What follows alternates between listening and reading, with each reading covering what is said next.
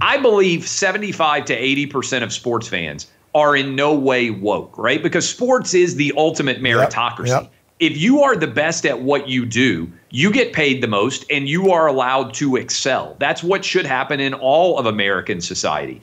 Instead, we're bringing identity politics and cancel culture to sports. And I think 75, 80% of sports fans don't want woke sports. I sure hope you're in that 80% that finds woke sports appalling.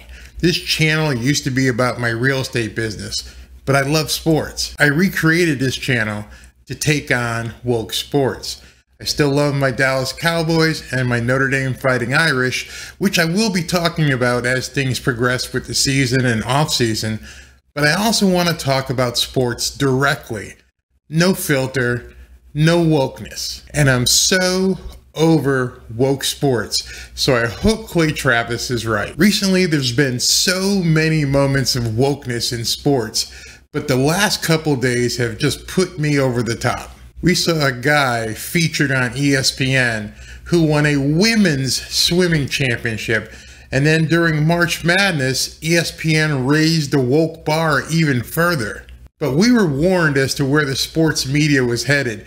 Even I couldn't believe that they would jump into the wokeness pool so deep. By the way, there's a knife fight every day among sports media members to see who can be the wokest. Then we saw this with Leah Thomas, formerly Charlie Thomas. Leah, how did that performance measure up to your expectations coming into this meet tonight? I didn't have a whole lot of expectations for this. That's a lie right there. He didn't have a lot of expectations. He knew he was going to win. There was no doubt. I mean, I can't even think straight, that she was going to win. There was no doubt. There was no mystery in the outcome. But ESPN postures as if this is some big mystery that's waiting to develop. I mean, I was just happy to be here, trying to race and compete as best as I could. You've undoubtedly to compete as best as he could. No, you don't really mean that. If you wanted to compete as best as you could, you'd be swimming in the men's races. Been under the spotlight over the past few months. How have you been dealing with that and reasoning with everything? I try to ignore it as much as I can. I try to focus on my swimming, what I need to do to get ready for my races. Come on, seriously? ESPN wants to put this out there for us? That's what they want us to think? That she didn't have any expectations of winning? What are we, stupid? And just try to block out everything else. What did that race mean to you? It means the world to be here. It means the world to be here. Think about the women that couldn't be there because you took their place. But this is the kind of thing that I see happening on ESPN. They have no problem pushing this narrative. They have no problem pushing the agenda. It drives me crazy. It seems like they just don't care. I saw that insanity and click, I had to change the channel. I was out. No more reason to watch. They've raised the bar as high as they can, I thought. But then they took it a little bit higher. Okay, this is during the March Madness game, women's March Madness game between South Carolina and Howard University. The game sucked, by the way. South Carolina was beating them 44-4 at halftime.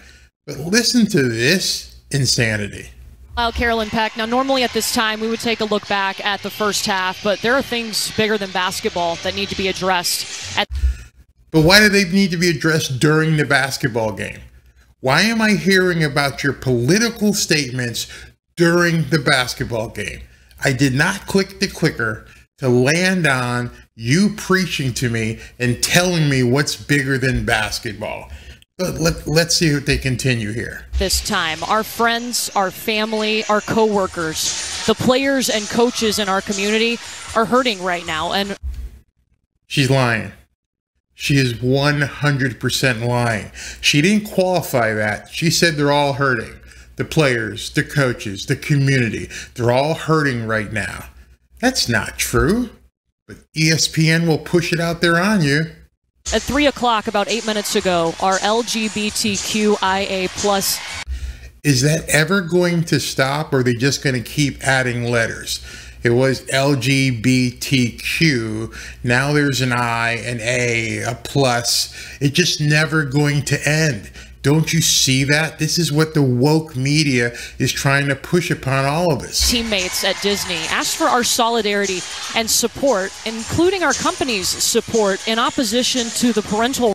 Now, before I get into that, can we do that? Can those of us who don't believe in this crap get you to rally around and put our message out there? I bet you they wouldn't. I bet you they would never put our message. When I say our, those of us who understand that you're trying to push a woke agenda upon us. Rights in education bill in the state of Florida and similar legislation across the United States. I live in South Florida. They're lying. They're absolutely lying. This law is not the do not say gay bill. It's a lie. It's an anti-grooming bill so that you can't voice your opinions on small kids.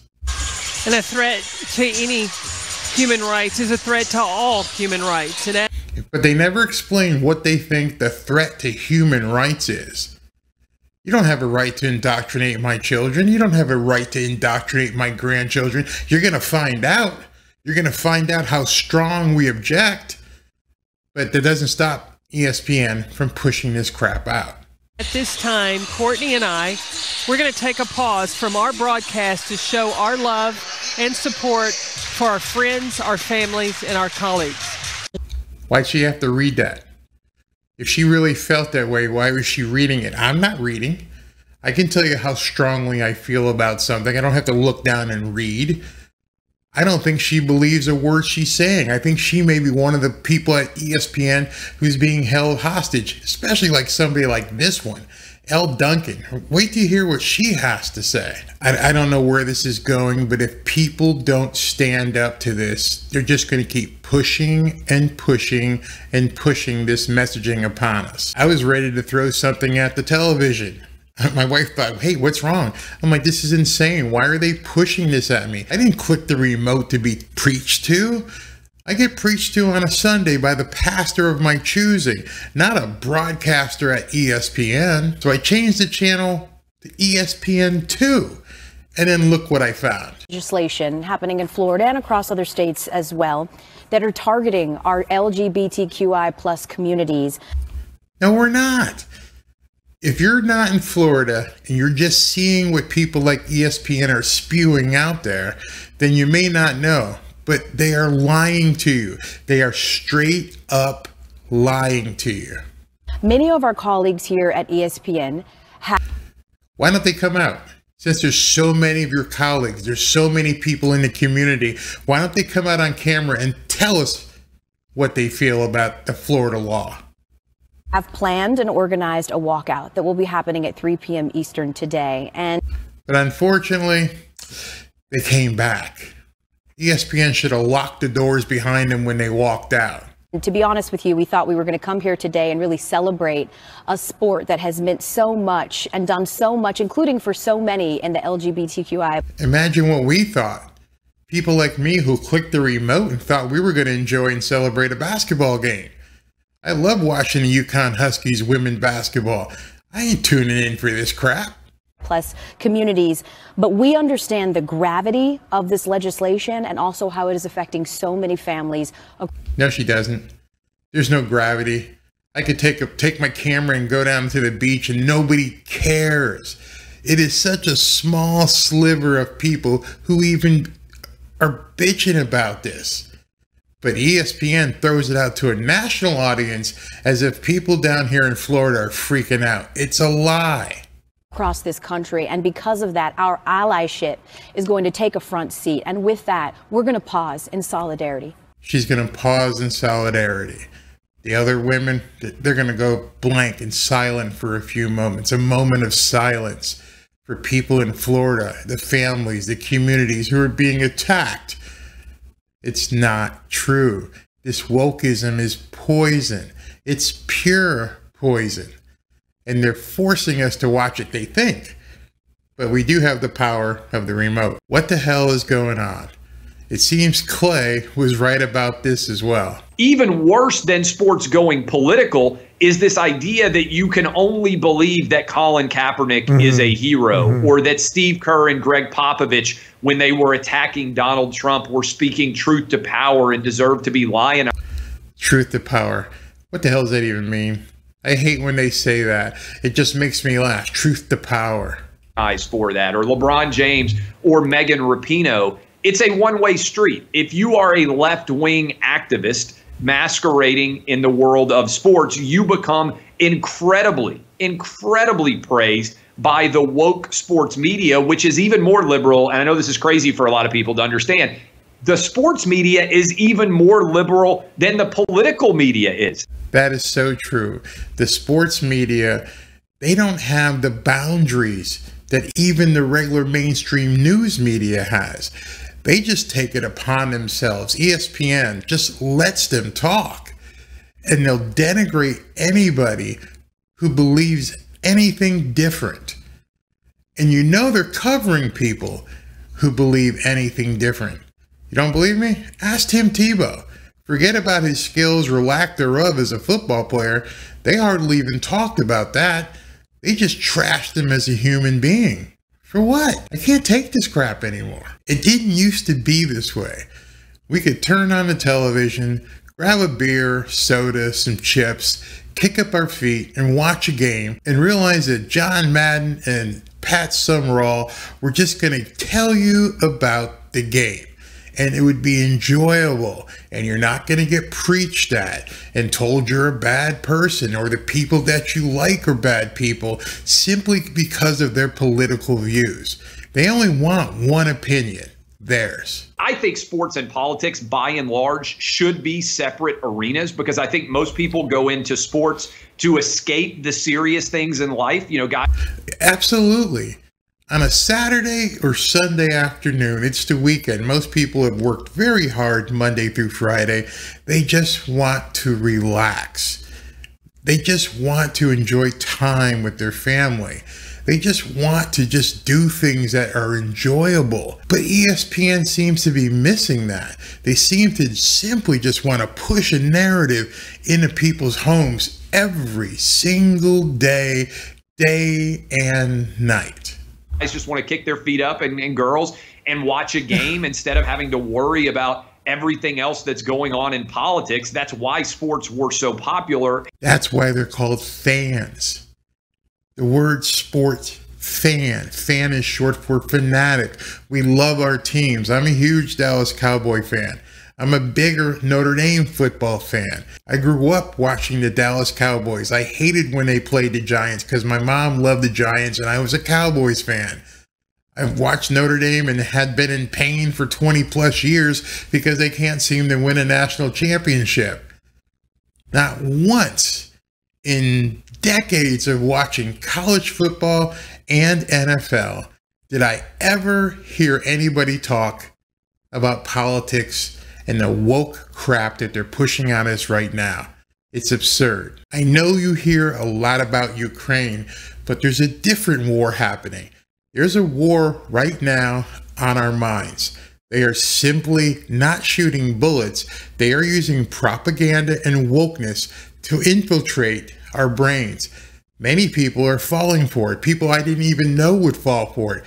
Friends, family members who've succumbed to wokeness. And even with them, how dare we have a different opinion? How dare we not want to hear about wokeism during our sport? They don't want us to have any relief. What it represents is using sports as a fulcrum upon which to attack basic American societal values and create a marketplace where only one opinion is allowed. One opinion. That's it. Theirs.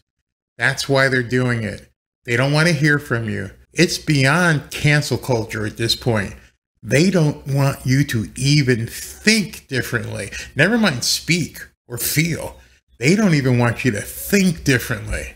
What I believe is there are a lot of people who just want to have honest conversations.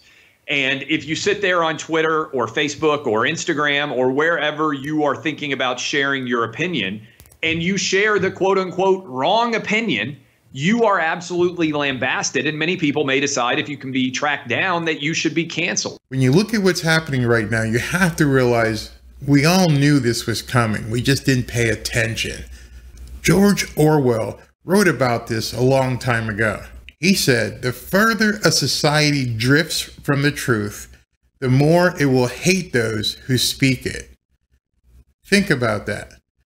The further a society drifts from the truth, the more it will hate those who speak it. They don't want us speaking the truth. They only want you parroting the narrative. Look where we are right now. We literally have people switching teams, if you know what I mean, and we're not even supposed to have an opinion or speak anything about it. It is the absolute embodiment of the emperor having no clothes. You see the guy walking down the street with no clothes on, but everybody acts and talks and reacts as if the emperor is fully clothed. We have people literally switching teams, and we can't even have an opinion about it. That's absurd. We're just supposed to accept that a man morphing into a woman is normal. Not only are we supposed to accept it, you're not even supposed to question it. I wasn't brought up that way. I don't know about you, but I wasn't brought up that way. Sports has been infected and affected deeply. The programming on networks like ESPN is incessant and deliberate. Orwell had another quote that aptly describes what we're going through right now. He said, "The party told you to reject the evidence of your eyes and your ears. It was their final, most essential command. You are being told it is essential for them to tell you to ignore what you see and what you hear." That was me slapping you. Wake up. They are trying to tell you to ignore what you see and what you hear. But unfortunately for them, data shows that 80% of the people surveyed do not want this woke crap in their lives. I'm producing content on this channel for everyone. I don't care whether you believe what I believe, like what I like the teams, doesn't matter. It's like a buffet. Take what you want, ignore the rest. But I will not promote wokeism.